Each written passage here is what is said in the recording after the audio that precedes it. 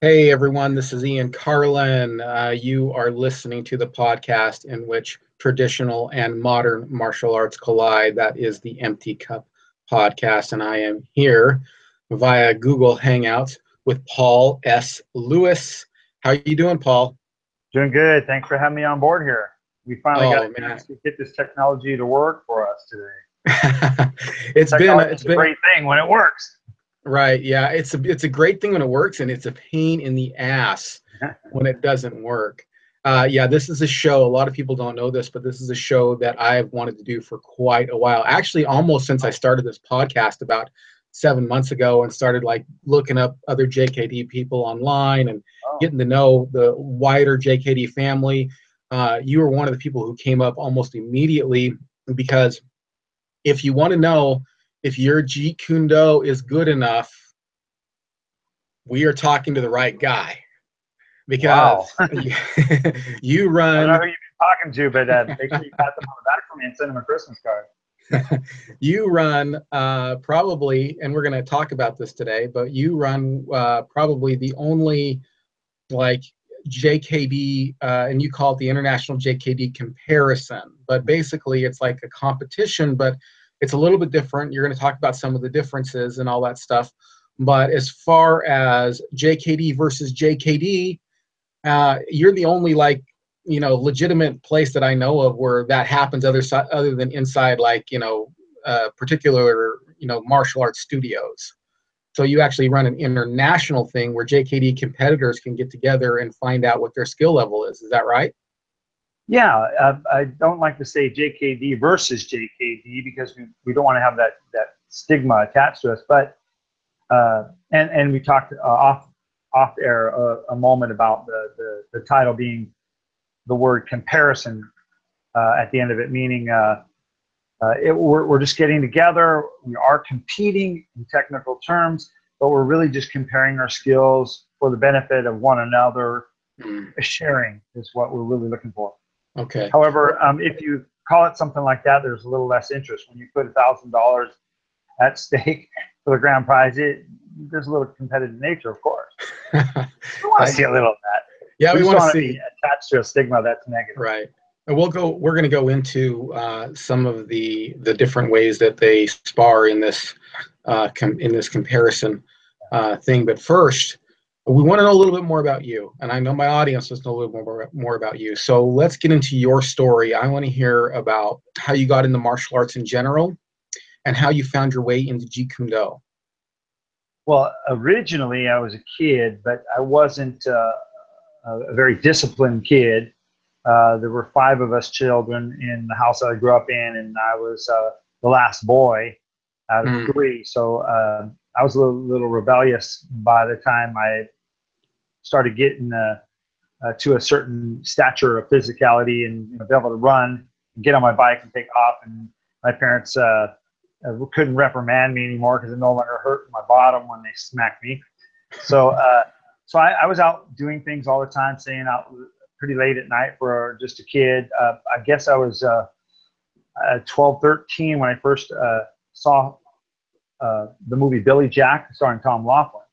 So way before I knew who Bruce Lee or Jackie Chan or anybody else was, I found a lot of inspiration from that movie for various reasons. One, it was an English Western production, speaking English, not dubbed. The lead character, Tom Laughlin, was super cool, in my view, and the martial arts were realistic. So Right. it was kind of campy in some ways because of the time when it came out. Still the hippie era, I guess you might say, the 70s, early 70s. That was like 1971. So when I saw that, it just blew my mind, and I didn't know what kind of martial arts it was, but I just started playing martial arts with my friends. We were no longer just throwing punches. We were jumping, we were kicking, we were rolling, we were doing things instinctively off of that. And also, of course, the 60s Batman series, all the fighting and the pow and the boom and the bash, all that kind of stuff really caught me.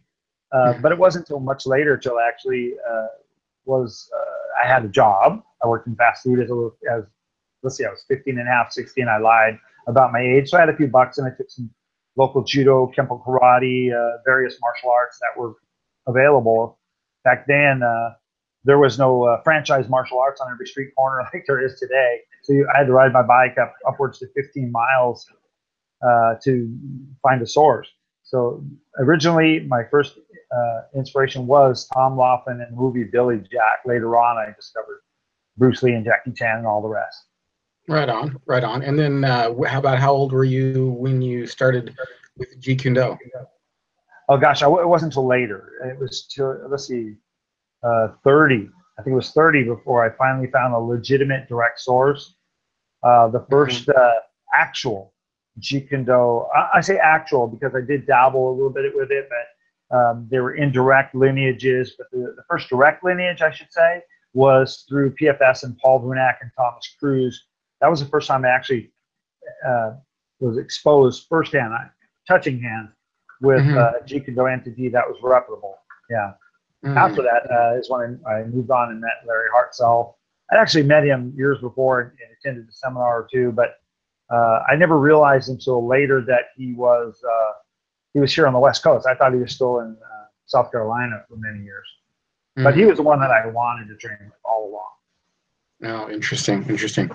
All right, well, cool. Okay, so now we know a little bit more about your background, and also there's something else I wanted to ask you about, and before we get into the IJKDC, Sure. I wanted to ask you a little bit about the groundwork, because you are part of a JKD movement right now that is developing groundwork. That's kind of like, you know what, it's kind of emerging almost. It's almost like, what is Jeet Kune Do groundwork going to look like, you know?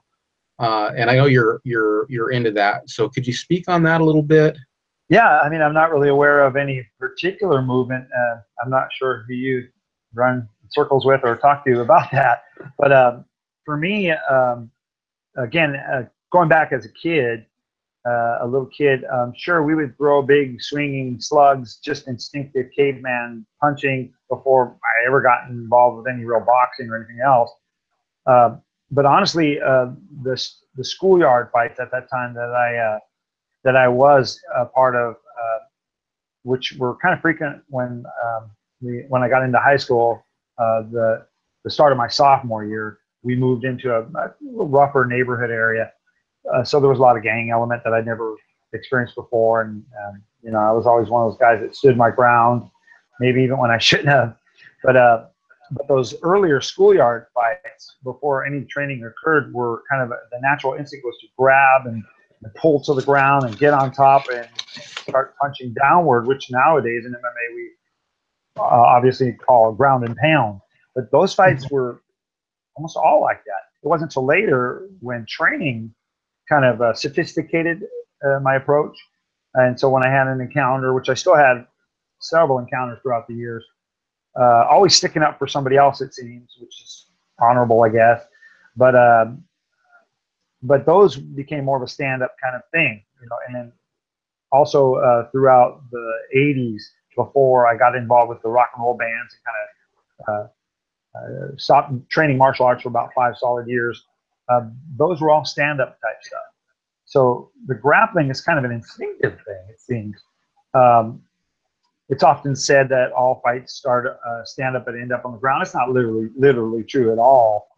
That was probably said by a jiu-jitsu practitioner. I don't know. But grappling has always been kind of part of the 5 fingers or the full hand. In other words, one is footwork, one is kicking, punching, trapping, and grappling, sort of like that. So grappling's always, to me, kind of been something that's always been in the peripheral, but I never really trained formally until I got involved with Vunak, a little bit of that because he was involved with Gracie training at the time, but much more when I met Larry Hartzell, who, you know, of course, formed and was the president of his own Junpan Jeet Kune Do Grappling Association.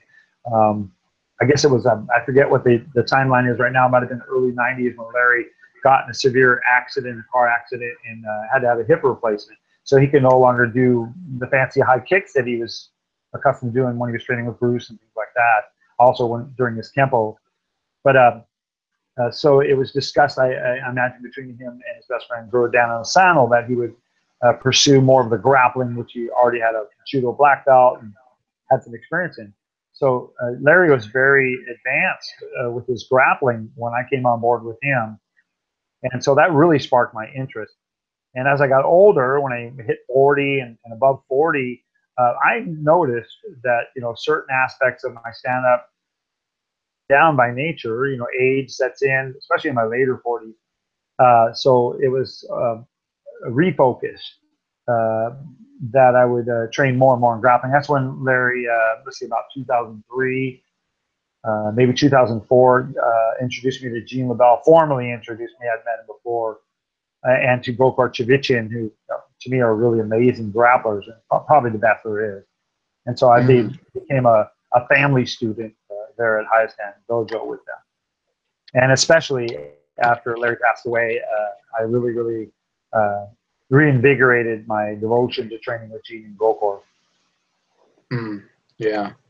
Yeah. Well, do you think that there will be a like I shouldn't say a style, because JKD is, that's a big discussion anyway, whether or not it's a style or not a style. Sure. But quite honestly, do you think there'll be aspects of that will make it unique from other grappling arts? Do you think there'll be like a JKD type grappling art?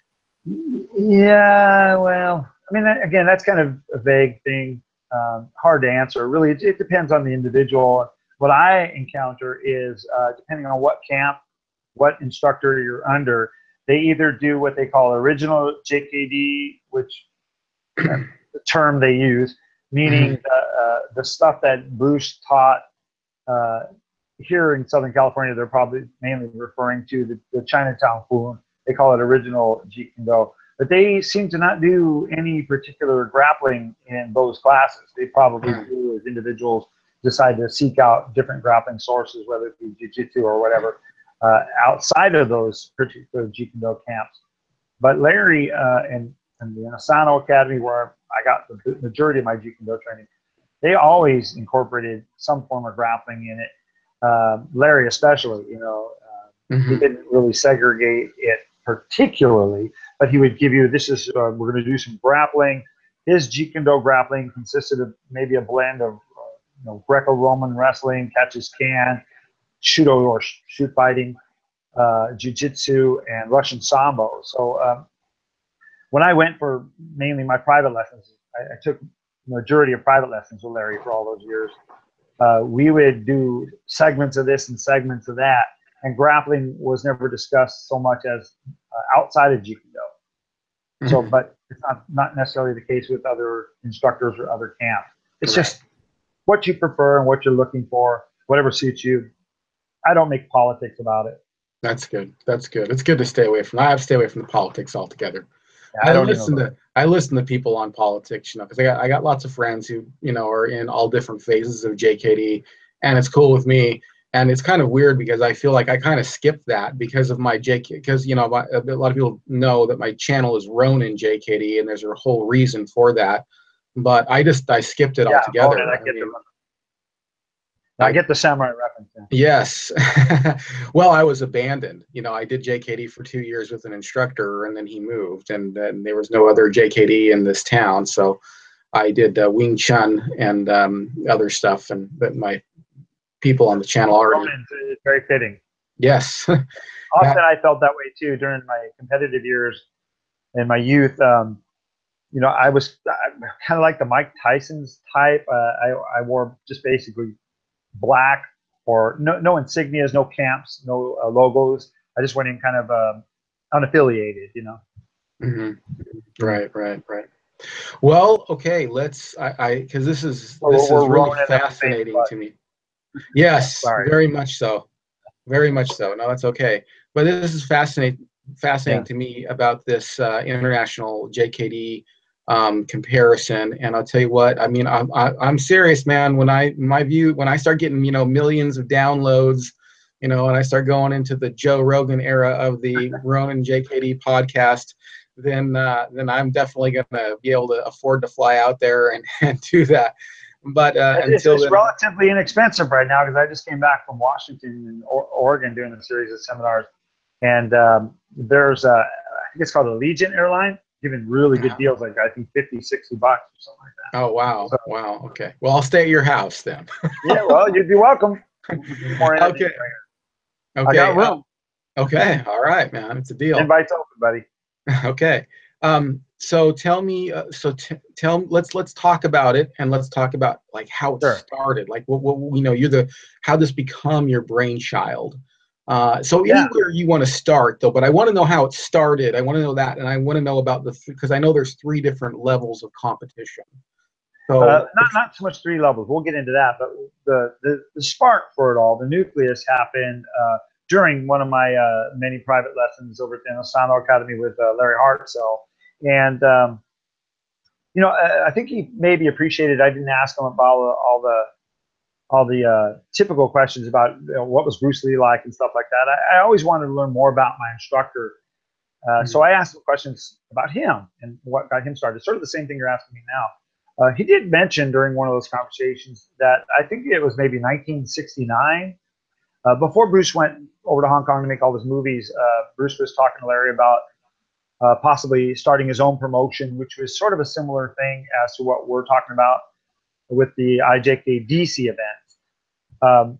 I don't think it was specifically or precisely designed the way I've configured it, but basically it was going through you know, the different ranges of fighting, free form sparring, no point sparring, which was common during that time in a lot of the karate competitions. And bottom line was, Larry told me that Bruce did mention that if he did kick this thing off back then, that Larry would be one of his representative fighters. So I started thinking about that and how neat that would be if there was a public platform, a viable resource for Jiu-Jitsu practitioners at the time, specifically for JKD guys, to gather together perhaps once a year and do this sort of thing. But there really wasn't, and to my knowledge, there might be a few entities that are putting something similar together, but I can guarantee it's not what we're doing exactly. And I've spent a lot of hours. It's been 4 years now. This is going to be our 4th year coming up on Saturday, September 23rd in Orange, California, a really nice venue that's just laid out perfect for the 3 segments that we'll get into, called House of Gyms. So it's in Orange, California. Anyways, so this is our 4th year. We've kind of had 3 previous years to kind of work out all the bugs, which has been kind of a headache to a degree, because you maybe think you're thinking of all the bases being covered, but then once you have it in action, you find, oh darn, I should have thought of that too. So last year we really scaled it down into a small private dojo, and it was really cramped, and it was kind of tough to keep the event flowing, being that we only have 1 floor for the activity. And I had several individuals that had obligated themselves to training, pre-training as officials and things like that, timekeepers, scorekeepers. And only, like say, I think 2 of them showed up the day of the show, which was really a bummer. So we left us scrambling to pull people out of the crowd to help us out, and they had no experience. It was kind of a administrative nightmare. The fights were cool. All that was cool. We had plenty of registrants, so that was cool. But it just wasn't what I hoped it would be by scaling it down last year. This year, we're going all out. We have the big venue I mentioned. We have 3 different separate sections where we could have the 3 different segments going on simultaneously, so the day won't drag on. And also, we've got you know, I want to say professional officials, or we have experienced officials helping us out as volunteers this year. So it should go a lot better. I mean, I'm keeping my finger. Oh, you froze up on me, buddy. I don't know what happened. You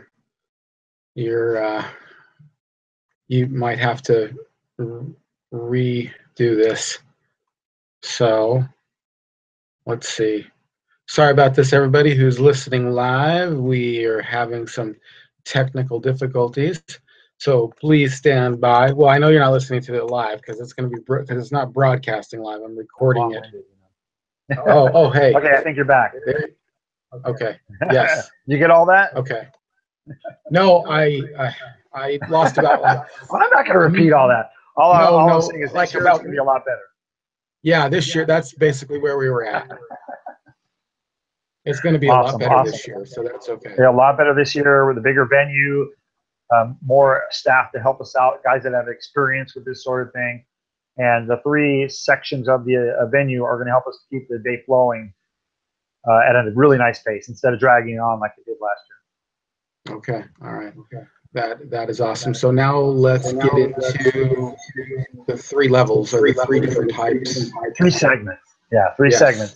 So we're doing 3 segments. There's a couple of reasons. Well, there's one main reason why we're doing this is because of the uniqueness of segment 1. We call it Enter the Dragging Asking Hands Face Off. So basically, it just harkens back to Enter the Dragon, the movie. And you remember them being out on the tournament field on Hans Island, and they do the asking hands or the high reference cross wrists. Yes, and I then do. they do everybody, every fan knows. So they'll do this lightning fast striking with non-detachment, meaning they have to be touching. If they detach for more than a second, then we're going to stop and restart. So you can only get points through decisive striking. And it's quite exciting. I mean, it goes off like dynamite. We had a little, we call oversight, or we didn't think of one thing that happened last year where some of the guys were just whipping, like touching with their fingers and then ducking out real quick. We're no longer going to allow that kind of game of tag. It has to be a decisive strike. So the first segment is just really fast inside trapping range. That's the only segment that's going to be a kind of a stop and start affair where we're going to go from right lead to left lead, back to right lead. That's 2 out of 3. The second segment is, go ahead. Yeah. Wait.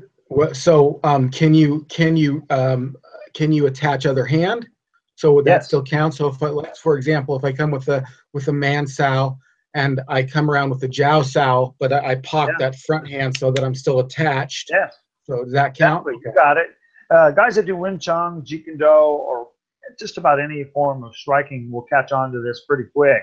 If they don't have JKD experience or Wing Chun experience, it takes like an hour workshop to get them going. And so we've done a couple of the workshops to help some non-JKD Wing Chun guys into it, and they're really happy about how easy it is to actually learn. The real hard part is actually officiating. Refereeing that kind of thing, because it happens so fast. You have to have really clear eyes on the action. So what about rear hand strikes as long as you stay connected? So if I stay connected and I give a strike with the rear hand or a kick, that's legal? Kicks are no points. They only constitute a restart. So we're looking for the hand action. Okay. It's a lot of head hunting going on, but you can punch to the body anywhere, really. But we wanted to isolate the hand striking more. Okay. And if you do the kick, you're seeing a lot of detachment, we've found. Not always, but too often. So in other words, let's say I go up against you. Maybe I have Fan Sao, I'm going Wu Sao, I go Pak Sao, I go Da. But I win that first point. When we reverse leads, go to the left lead on the second face-off, you're wary of this. You've already seen my hands beating. Go, my head's not there right now. I'm too nervous. My heart's pounding too much. So I may throw a low kick at you just to restart it. So I can have a minute, get my head clear, get back into my fighting mentality, and calm down. So that's the only reason you would constitute a kick in the segment 1. Does that make sense? Does it ever turn into Chi Sao? Oh, yeah. Does it ever turn into Chi Sao? No, because in Chi Sao, you're not really striking. You want to get the immediate strike. We've not seen it turn into Chi Sao thus far. It's usually a Fan Sao, Wu Sao kind of start, usually. Yeah. Yeah, okay. I mean, somebody might tie somebody up, might throw the Bong Sao. Who knows what they might throw. Just cuff parry, get it out of their face. And as long as they're not detached for more than a second, a full second or 2 seconds, and they're rapidly continuing their forward attack, then it's good. It's good to go. You'll be surprised how exciting it is, how the adrenaline gets pumping when you see this happening, because it's kind of unique. You don't really see it outside so far. You don't see it too much outside of small groups or the movie Enter the Dragon. Right. Wow, that sounds exciting. It's really fun. I mean, it's like, it's like that. I don't know if that I'm sure translates over the video. Yeah. Well, I think everybody can picture that. It's a lot of fun. Yeah. And moving on to the second segment. The second segment's all basically stand-up. So any form of kickboxing, Muay Thai, any kind of stand-up kicking and striking methods are accepted. We're trying to keep it safe so that way we're not overly regulated. So there is protective gear required. We recommend or provide loaners if some of the individuals can't travel with all that gear. We have a guy coming from Norway and Georgia and different parts of the country, and it is international. So some of the equipment's kind of bulky, or maybe it's not going to be allowed to be stored in luggage. I don't know, but we do have a good supply of loaners as far as the protective equipment that we require, we recommend. So that's one aspect. What are we required? Is that what you said? Yeah. Yes. So they are required to have protective headgear. We do recommend the face mask type, whether it be a screen, the bars, or the clear plastic. We don't really want anybody going home with broken noses and split lips and black eyes, if possible. There will be a vendor. I understand there's going to be a vendor there that can supply equipment if they want to buy their own personal equipment. But we do have the loaners. We are in the second segment, especially requiring the abdomen protector, which we also have loaners. Typical Muay Thai or MMA shin guards. For segment one, the MMA light gauge gloves are cool. The open palm, open fingers are fine. But for segment two, we're asking if they can get the at least 10-ounce boxing gloves. And again, we have loaners of all this stuff. So cup, mouthpiece for cup for males, mouthpiece for everybody. Try to keep it as safe as possible. It is essentially was designed as an amateur type of an event, but we do have guys that have advanced experience coming in, mostly beginner and intermediate, but we want to keep it safe. We want to keep the insurance costs to a manageable degree at this stage in the game. In the future, you never know what might happen. This thing might happen in a cage or a boxing ring or what. We don't really anticipate that far ahead. We're just trying to further develop it stage by stage. Third segment is grappling. So on this one, how do you evaluate it? How do you evaluate who won? Okay, well, again, the third segment's all grappling, right? So within a 5-minute round, the first submission wins. There's we call dead heat rounds as well if there's no clear submission. But all in all, we have a specialized scorecard that the judges will have. They'll be sort of like mat side, ringside judges, as you might want to refer to them. And there's a scoring method. And so at the end of the whole thing, when each initial matchup, which we're trying to keep very fair by initially matching up weight class and experience as much as possible until there can only be one at the end. So each of the winners of each of these specific weight classes or categories is going to have to face off with each other. It's almost like an all-in at the end if you want to go for the $1,000. Okay. That makes sense? Yeah, kind of. I'm not sure I'm following you. So the second part though is stand-up, right? You said it's stand-up detached. So how do you score that? Is it just point sparring, or is it just just like not strictly, but there are points being counted for every strike. If you get a TKO or an unfortunate KO, I mean that is what it is. But it is an accumulation of strikes and points and obvious determinations, which is common in any kind of a kickboxing match. I mean, in a kickboxing, Muay Thai, whatever you want to refer to, there's either a KO, a TKO, or a scorecard. So do the participants have to participate on all levels, or can somebody just go, hey, I just want to do the touch hands? Right. Yes, they can do 1, 2, or all 3 if they want to go for the $1,000 grand prize. You have to do all 3 to do the grand prize. But there'll be lesser awards and medals and things like that for individual segments as well. There are guys that just do grappling. They're a jiu-jitsu guy. They don't know anything about stand-up. They're not interested in asking hands, but they're registered to roll for segment 3. And then same thing with some of the strikers too. Some of the Wing Chun guys are coming in. They don't want to mix it up in full contact sparring, but they really are interested in the asking hand segment. So Okay. it's up to the individual registrant. So far this year, miraculously, the majority of registrants are going for all three. They're going for the $1,000. There's even guys that maybe they're used to doing stand-up. They roll a little bit. They do a little bit of grappling. But my encouragement is just try all three.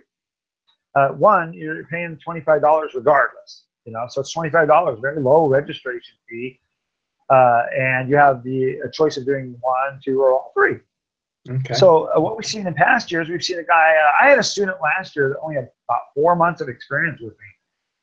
But he ended up taking heavyweight, the heavyweight first place, just because various reasons. One, perhaps the guy that he goes up against in the end has already kind of petered out from expending too much energy in the first two segments. So he took advantage of that because he had the cardio to win. So if you're there and you've done a little bit of everything or a lot of everything or whatever, you're paying $25. Anything can happen. Might as well go for all three. And you might have a chance of winning $1,000. You might walk out of there with $1,000 and go, geez, I didn't even think I could do that. So that's the really neat thing about the variables. That's cool. That's really cool. Yeah, so tell me a little bit about the grappling rules. Do you allow like heel hooks and leg locks? Is it gi, no gi? Preferably no gi, just so we kind of even it all out. I think if one person is wearing a gi, he may or may not have an advantage. It is a no gi event.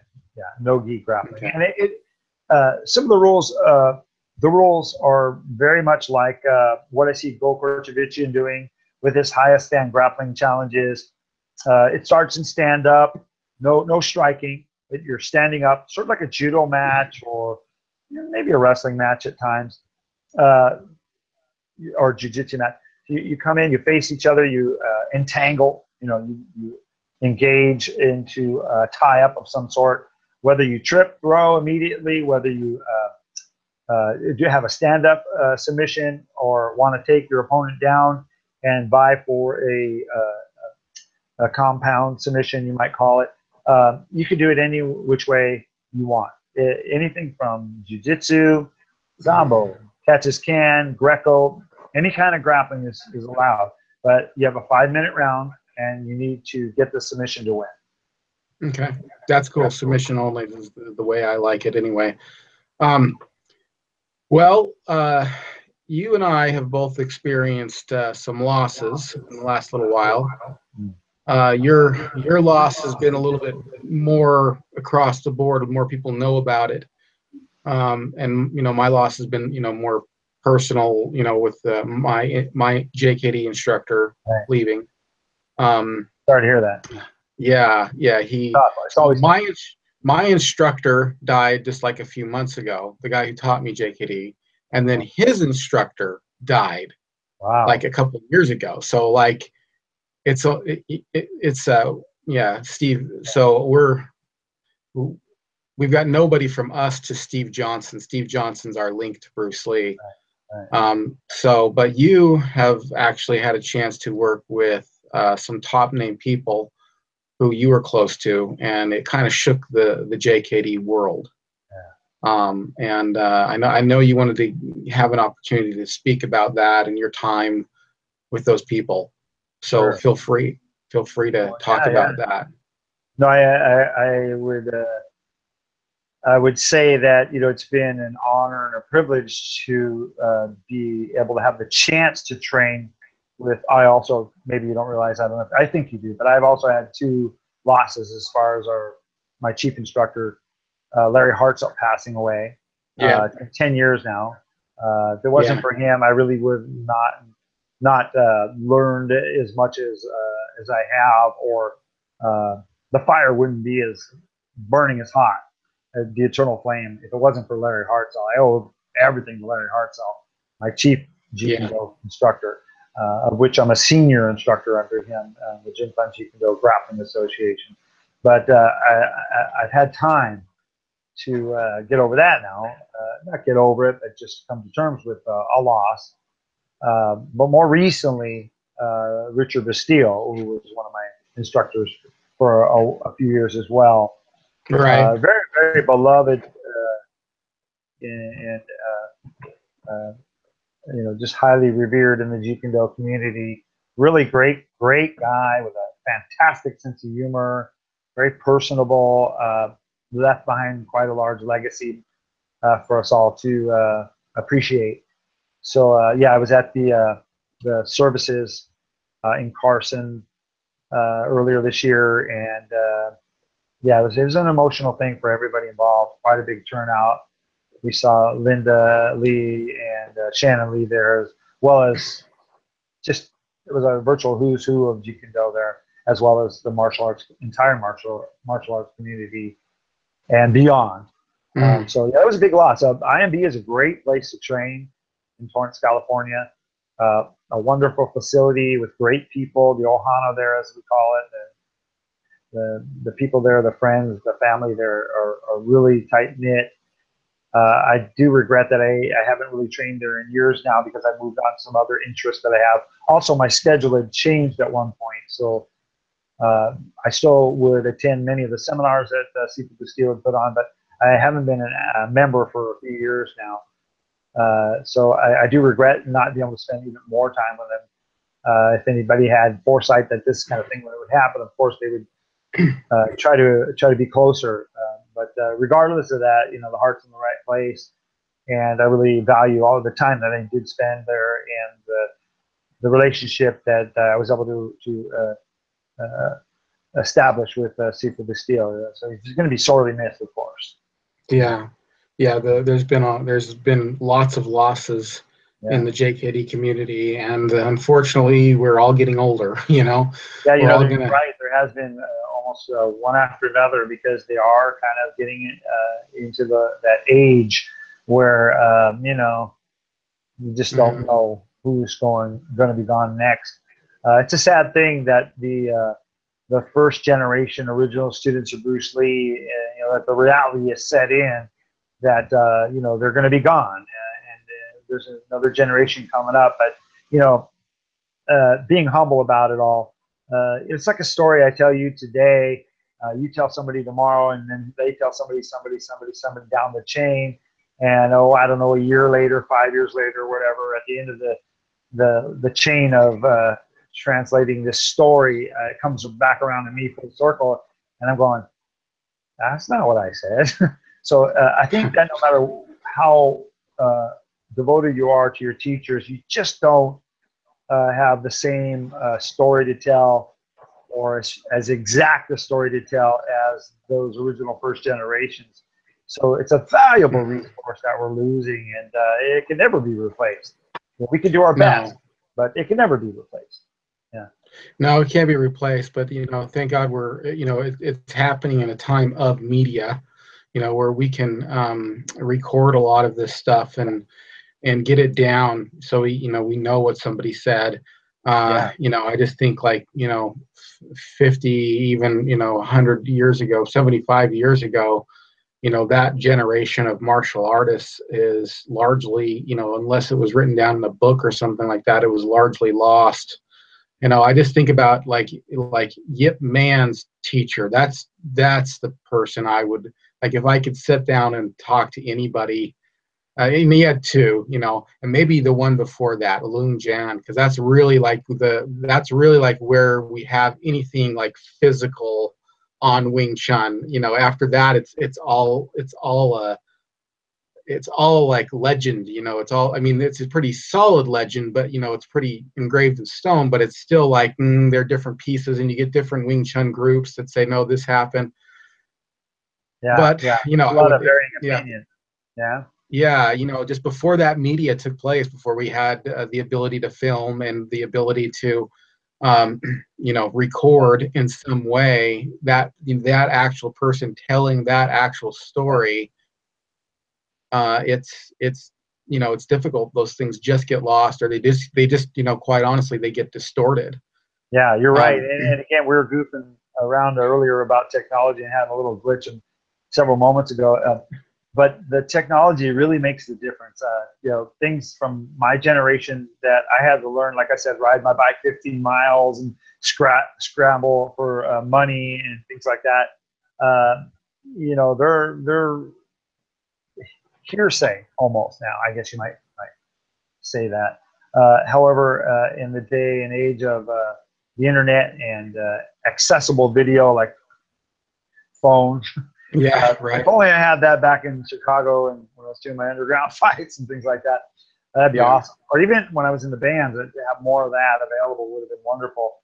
But having that technology now, you can take a guy that starts out at whatever age, maybe the same age I started out, maybe let's just say 15 to 20 years to accumulate this parameter of useful knowledge that I've gained by hustle and bustle. He can learn it by watching YouTube. Oh yeah, yeah. It's just miraculous to learn what. I know you're not as old as I am, but the same thing with you. You probably did a lot of that same hustle and scrambling to proficient instructors. Nowadays, I just go online and I find them. Well, you know, it's so interesting. I lived in a time. You're kind of cutting in and out here. Let me. I lived in a time where I lived in a time where literally, like when I learned Wing Chun, like they would not show me the BG form. They wouldn't. They know until I got to BG, they wouldn't show me the BG form. And now you can watch it on YouTube. You know, there are various different kinds of Wing Chun. But I mean, quite honestly, it was just like, it was, you know, it was before like probably right at the advent of being able to do this. But yeah, I mean, I didn't know what BG looked like. They would literally close the doors and get all the other students out and practice BG. And this was just like 2003, you know what I mean? 2002, somewhere around there. And now it's just like, there are really no more secrets. And then, especially when it happened with my JKD, because I worked with this guy and then he moved, I didn't have videos or YouTube or what. I mean, you actually had to buy the VHS tapes, you know, like from Black Belt magazine. You know, you had people like Paul Vunak and Richard, Burtonson, Burton Richards. Burton Richards. Yes, he was Great selling. Guy. Yes, he was selling them. He might be on the show actually. So I contacted some of his people and they said I'd love to have him on the show as well. If you know him, you know, you put in a plug, good word for me. Yeah. Hey, there's something I wanted to make mention of what you're talking about, and both of us are talking about the YouTube and videos. Not only can we find whatever it is we're looking for online, especially YouTube, but we can find several resources. It's not like again, the old days where we had the brick and mortar places that we had to go visit, which we still believe we should, because touching hands, there's no replacement for that. But just for extracurricular, like reading a book or watching videos, you could have more than one book. You could have more than one video. You could have more than one entity posting these videos. So you can get a varying of input. Yeah. Resources online now. So it really does accelerate today's young martial artists as far as advancing at a much more rapid pace, because the knowledge, it's shared more widespread than it ever was in any point in history. A lot of the cross training that I feel has always been key is now kind of more commonplace, thanks in part to MMA and the UFC. Yeah, because people have now learned since the induction of that that you can't just rely on one approach. Having a multiple or multi approach in cross training is almost key. I think it's very important. In other words, I didn't just go, my passion maybe Jeet Kune Do overall, I've cross-trained in other martial arts. I've not trained with just one JKD resource. I sought out additional one. So I think that's what kind of made me, if I can say I'm well-rounded, more well-rounded than I would have been if I hadn't taken that open-minded approach to it all. Right, right, yeah, exactly. And left out the politics. Well, where do you see, and this is a question I want to ask you, where do you see IJKDC in the future? What's the future of this? What would you like to see more of, less of? How would you like to see this going? You mean as far as the event or just Jeet Kune Do in general? No, as far as IJKDC, the actual the event. Yeah. You were cutting out again. I didn't tell you. But anyways, I'd like to see it go on the road and not be limited to just Southern California. The reason it's still here is it's got a lot of growing to do. There's still things to work out. You know, just like when the UFC started out, or any sport that's originated, or anything that's originated, it takes a little time for it to evolve and mature. So the reason that we're going back into a large venue this year and advertising it more is because we feel more confident that we've reached another plateau in its development. And this will be the first year that we're going to allow professional filming of the event. In fact, one of our special guests, Leo Fong, a very well-known person in martial arts and Jeet Kune Do, a friend of Bruce Lee, he's also a filmmaker, so he's volunteered to bring his crew down and his cameras down, and so he's going to do a really good job, I'm sure, of recording the entire event and editing it into a sort of a DVD type of format, so that way maybe we can use that as a marketing tool to expand it further. So we're really, grateful that he's coming down. He's a great guy. He was at our inaugural event at the Long Beach International's 50th anniversary, and he did some really great seminars for us there, which was a really, really good thing to be a part of. So we're really glad that he's coming down and going to help us out with that and take care of the videoing and the film footage, in a professional manner.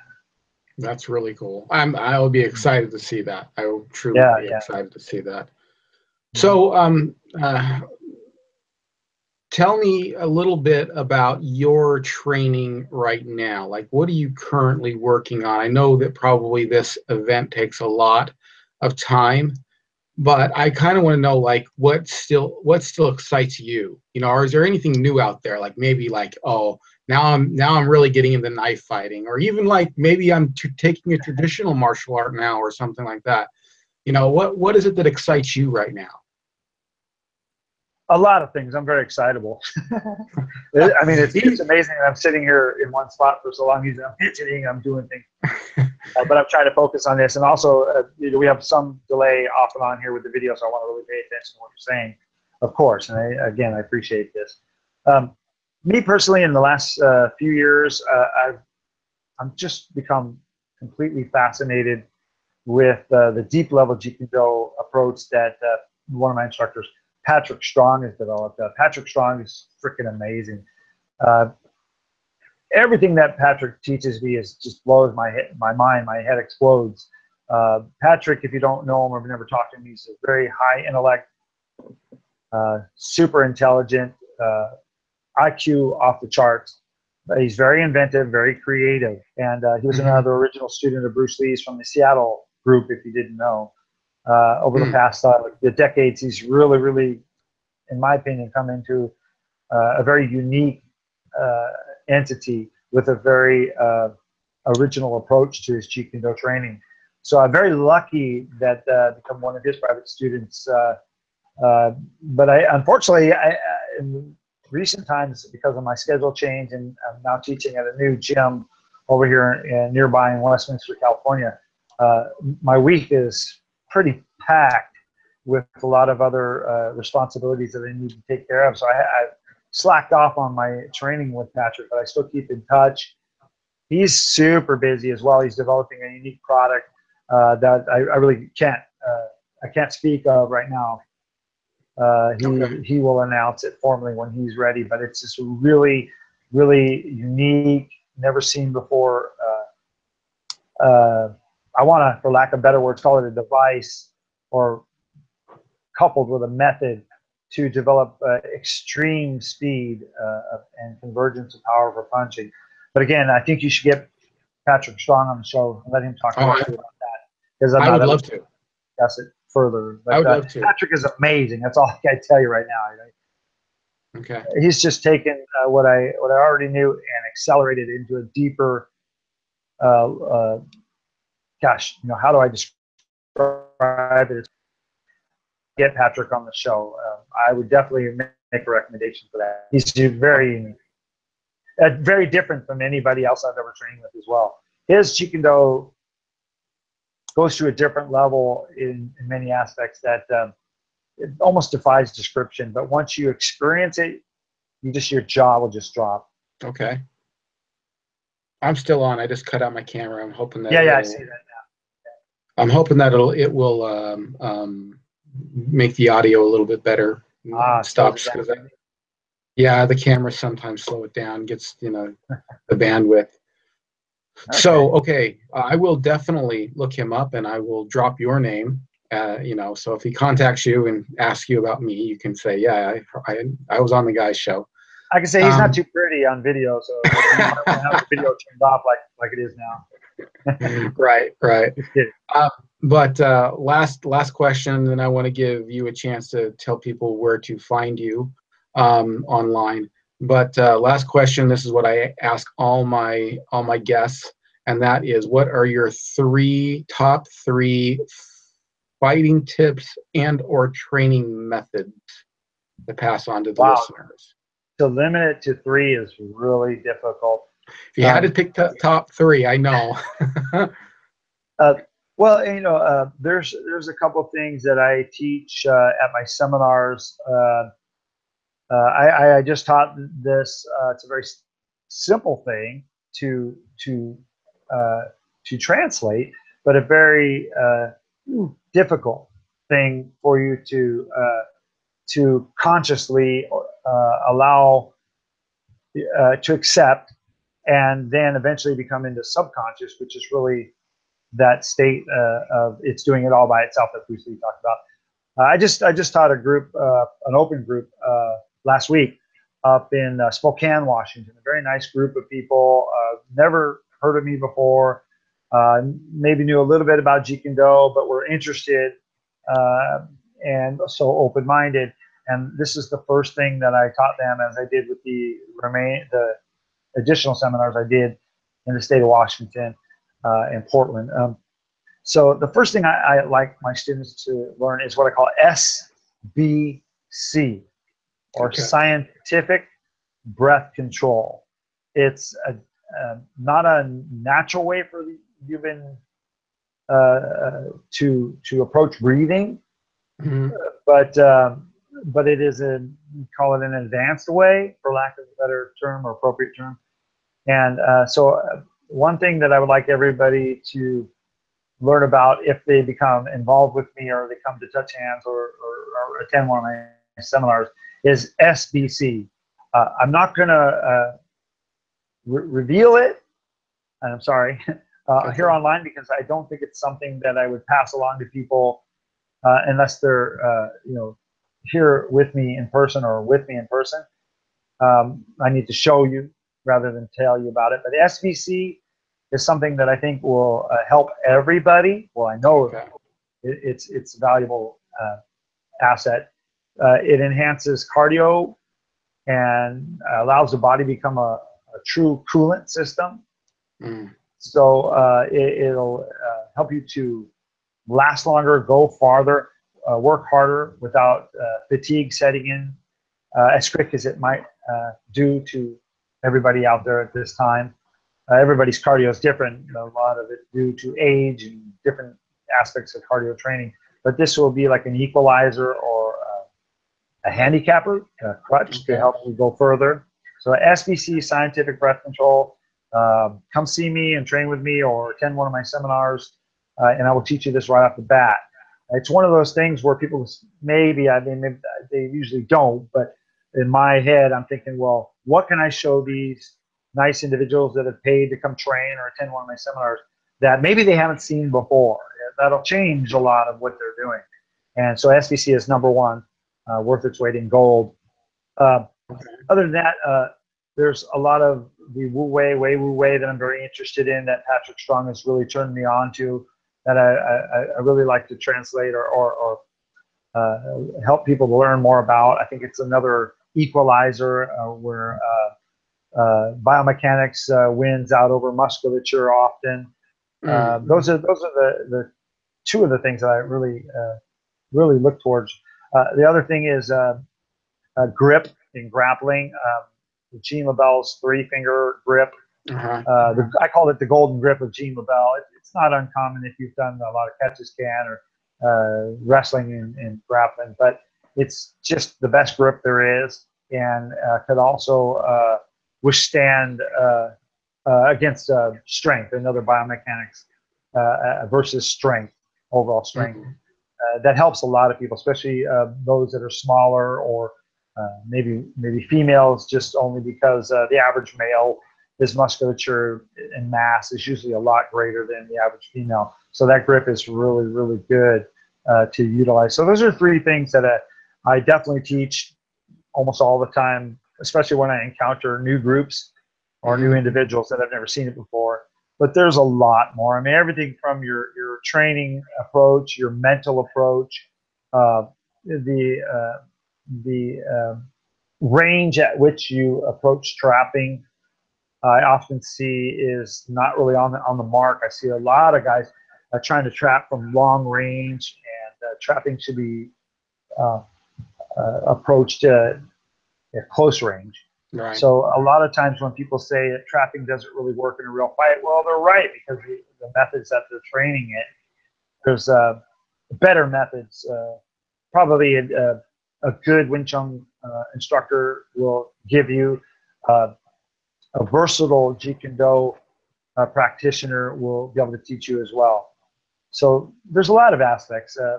You know, there's too many to just limit to just 3, but that would be 3 off the top of my head that maybe I would show, as I mentioned, at a seminar or in front of a new group or new individual, to try to give them something right off the bat. Let's say he's, for whatever reason, financial, whatever, distance, he cannot consistently train, say, with me.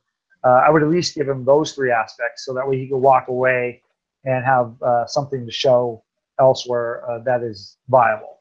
Yeah. Well, I'm very interested, particularly the breathing aspect. Really unique, man. Whenever we get together, I'll show you. I'll show it to you and see what you think. I definitely will. It's a matter of when. Yeah, not a matter of if. Yeah, I hear you. Okay, well, tell everybody where they can find you online. Online, you can find me on Facebook very easily at Paul, middle initial S, last name Lewis, Lewis.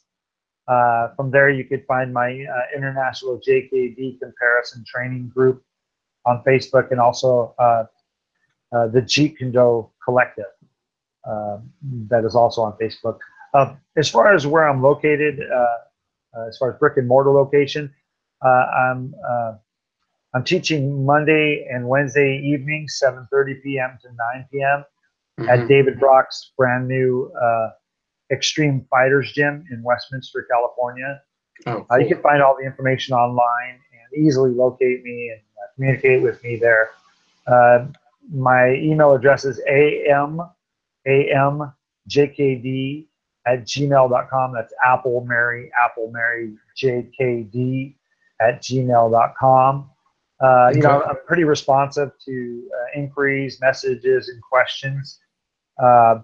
And I would look forward to meeting new students, new practitioners. That is part of the reason why we've created the International JKD Comparison. Again, comparison going back to the term that was often used when Bruce Lee was a youngster in Hong Kong, when the Junction Street Tiger Gang and all the different gangs would meet on top of the rooftops to fight. They never called it, "I'm going to fight you." They said, "We're going to compare our Kung Fu or Wing Chun."